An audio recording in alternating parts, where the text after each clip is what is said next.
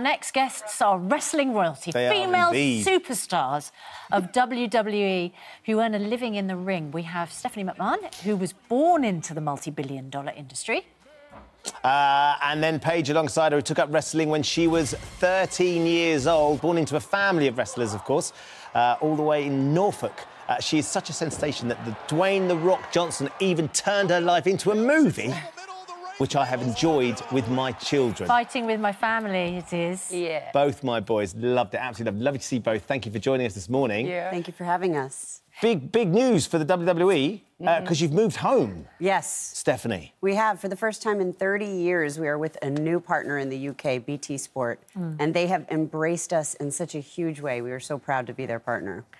It's fantastic to see you both strong women representing wrestling. Women in wrestling, Paige, have really made the headlines, haven't they? I mean, you're absolutely boosting their role. Oh, yeah, absolutely. Like, it's been like that for a while, and obviously having a boss lady like Stephanie McMahon here, obviously, who is so supportive of the women and obviously wants us all to succeed, too.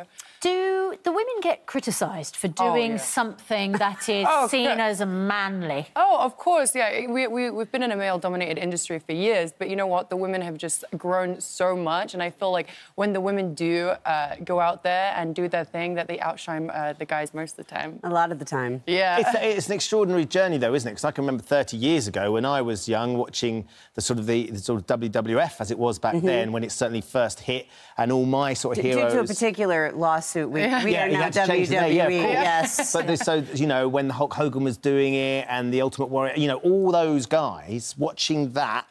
And then all these years later, it's still so popular, Stephanie. Yes. And the women are such a fundamental part of it. They are, and actually for the first time in 35 years, WrestleMania, which is akin to our Super Bowl or our big playoffs, our women were the main event. And we had our first ever women's match in Saudi Arabia. Wow. It is rough.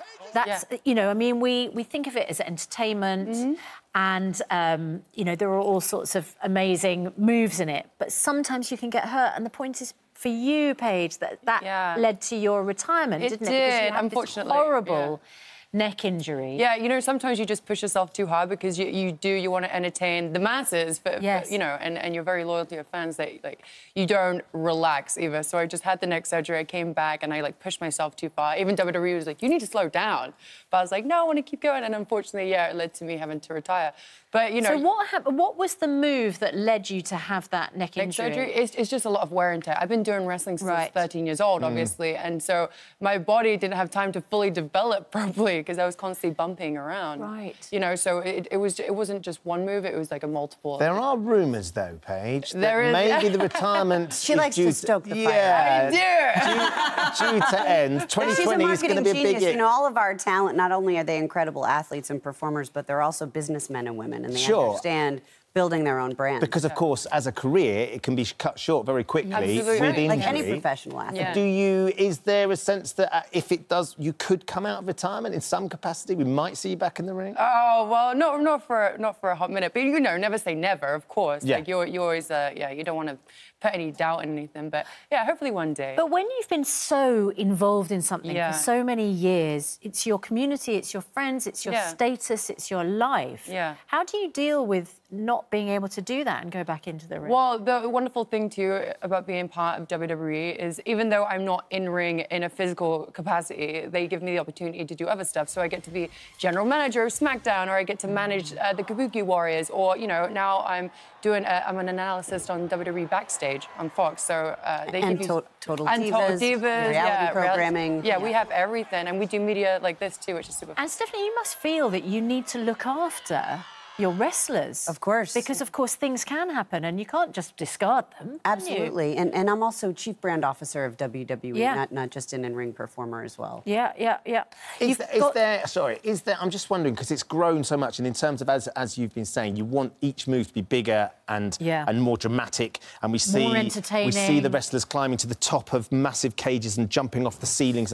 Is there a move... My brother. Quite. I mean, I'm just watching it thinking, how on earth can they manage that sort of that sort of physicality. Is there a move, a sort of a fabled move that no one's been able to complete yet, like a double backflip that someone like the triple Lindy? Yeah. And I'm sure that there is amongst our performers. I certainly wouldn't know about it. Yeah, I mean, there's multiple moves that a lot of people can't conquer. Yeah, exactly. So there isn't just one move.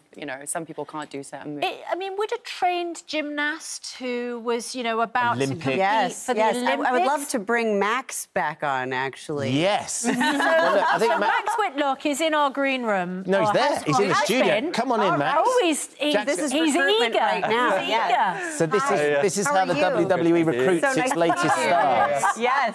Max, are you a fan? Yeah, I mean, I've watched it a few times. Yeah. But when I heard about me being... Potentially, yes. It would be pretty cool. So, Stephanie, what have you spotted in Max that you think would make him a star of WWE? Well, I think his incredible, athleticism, first and foremost. You have to be the complete package to be successful in WWE, the charisma, the personality, but the athleticism. The level of what we do in the ring has truly evolved, and gymnastics is really the best overall sport that translates to the ring. Unquestionably, I'd imagine, Paige, as well. When we've had Max come in and do all sorts of crazy things for us, but to do that in the ring, to do this in the ring. Can you do that on the ropes, though? Well, that would be awesome, wouldn't it? He can backflip, he can flare. Yeah, here's the backflip. I don't know how you do this in the studio, Max, when you haven't got a soft mat underneath. Yeah. That would be quite good, wouldn't it? That's what Olympic athletes here we go. This is what you asked for earlier, This is what. Wow. Just bang that out for us first thing in the morning. No big deal. Of course. Do you and the other gymnasts, I know that you all have to look after your bodies very carefully. Do you ever sort of mock up wrestling matches? Do you ever try and... Have you ever jumped off the pommel horse onto one of your trainers and tried to body slam them? I haven't, but it could be something in the pipeline. There you go. Absolutely. And then we can document his training at our performance center and everything else, And Stephanie, of course, the wrestlers have characters, don't they? Because there's a narrative around them. They have a story. Mad they have a Max name. Whitlock. Absolutely. Yeah. Or the gymnast. Yes. How would you describe him? What would my name be? Yeah. I'm not sure. You'd have to help me come up with that on your own. I think that's going to Our take talent some love time. to be a part of it. Oh, yeah. You're always going to get the best product of someone. Wild Man Whitlock, Mad Max Whitlock. It's all there. Oh, Mad Max. The Royal Rumble is coming up. When is the Royal Rumble going to happen? Is there room for a gymnast, a new gymnast, a debutante? Well, we'll have to see. We can't give anything away in WWE. I'm always excited for the Royal Rumble, but too. you can watch it on BT Sport. And that's on the 26th of January. Fantastic stuff.